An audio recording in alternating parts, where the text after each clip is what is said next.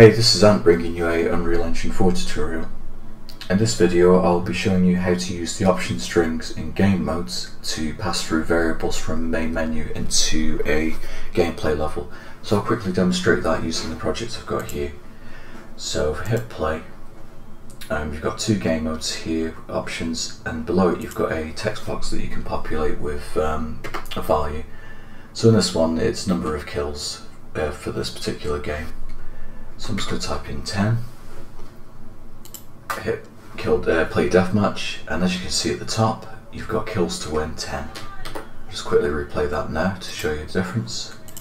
So if I change that to 5, click play team deathmatch again, and you can see the kills to win are displayed at the top as being 5. So we'll go into this now. For this tutorial I'm going to use a previous project that I use for my game mode select video, as it already has all of the blueprint functionality and the widgets, and I don't want to create a new project just to have to do all that again. I will link that in the description below. First thing we need to do is we need to go into the widget blueprint and we need to enter an object that we can type text in. So I'm going to go into my version of this with play team deathmatch and play capture the flag, and I'm just going to drag in a text box here. I'm going to make that 200 by 200. Under font, I'm going to make it quite a big font, so just type 100. And then for the default text, I'm going to have it as free, and then just move the justification to the centre. And what that allows is somebody to click on it and then type using a keyboard. Next thing we need to do is we need to get whatever's in that editable text box and then pass it into the options string. So from there, go into graph, make a bit of space next to that, and I want the team deathmatch one at the top. So what I'm going to do is get my editable text box. I'm going to drag off that. I'm going to type in get text, and then what I want to do is I want to append it on this input here. So drag off from the string output, append, and then I'll zoom in a bit closer. What I want to do is I want to add another pin, and then I'm going to connect the get text box into the C value. So for team deathmatch it may make more sense to have number of kills, so what I'm going to do is I'm going to type in question mark kills in lowercase, and I'm going to put equals. So basically on the command string, that's basically setting a variable here called kills, and this will be added onto this as well, onto the game modes string select here. Drag from the append, plug that into map mode, and that's the widget pretty much set up. So if I hit play, show the text box, and here we can type values. Obviously at the moment it does take like both alpha and alphanumeric values, but we can change that later to sanitize that. But for now, that's the widget done. Now that's done, it's time to code the team deathmatch game mode to be able to read that option. So I'm going to go into the team deathmatch game mode, and then what I'm going to do is I'm going to type in option string, and it will get option string. And what we need to do is we need to parse that option, looking for a particular key value. So we type in parse and parse option, and we call ours kills in lowercase. So what that'll do is it'll analyse the string that was passed in to set up the game mode, and it'll say, okay, then is this a value here called kills. What we need to do next is I'm going to clamp it into 2, and I want something sensible to come in. So I'm going to set between 3 and a maximum of 20. Oh, 20. And what I need now is I want a variable to use in this game mode. So I'm going to promote that to a variable.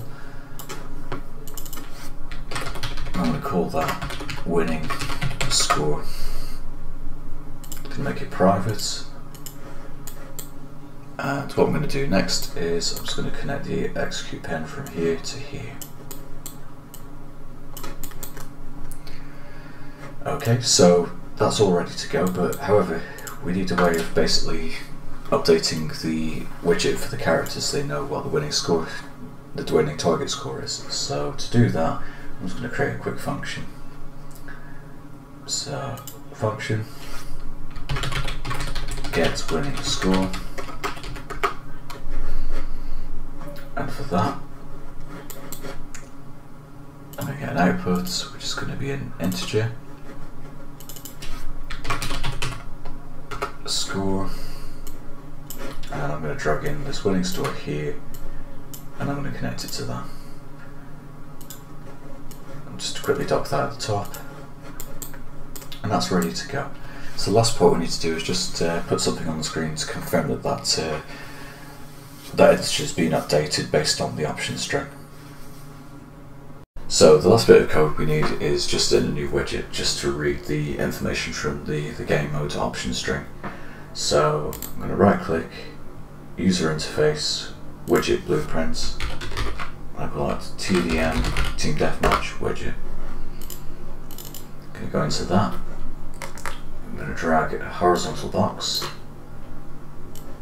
doesn't matter about the anchor points, doesn't matter.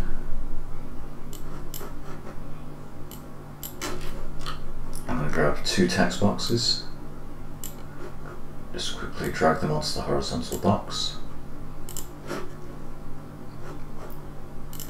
Let's make the font bigger, and then the text field, type the winning score is enter.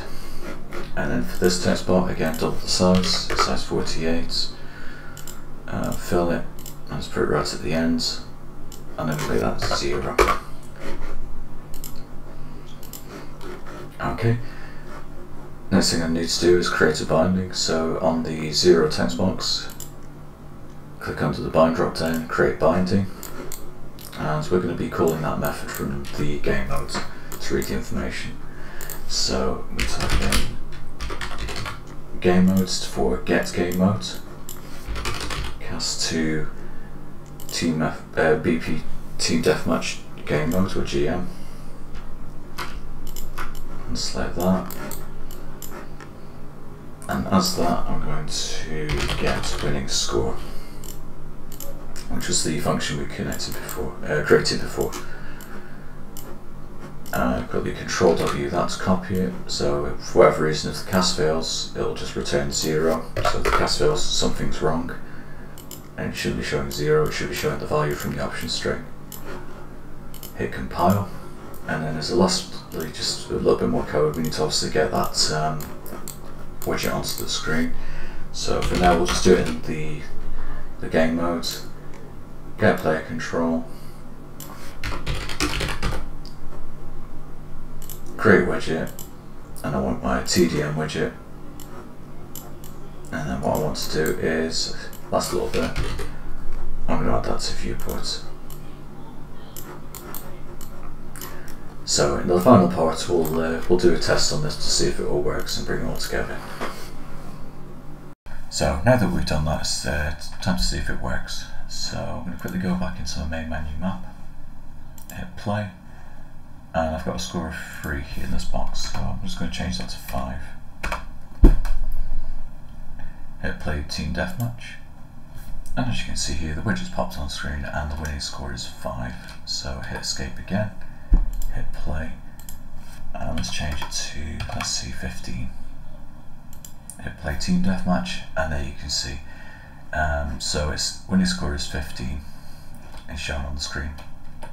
So essentially what it's doing is it's just reading in the value from this editable text box here, and it's just parsing it onto the option string, or appending it to the end of this option string rather.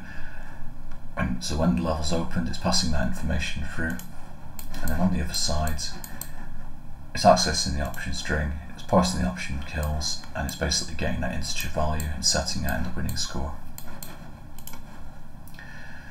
So that brings us to the end of the video. As I say, this is a follow on from a previous one which we'll link, but if you have any questions or if you have any feedback, please write in the comments below. Thank you for watching my video. If you like what you see, please like and subscribe to my channel.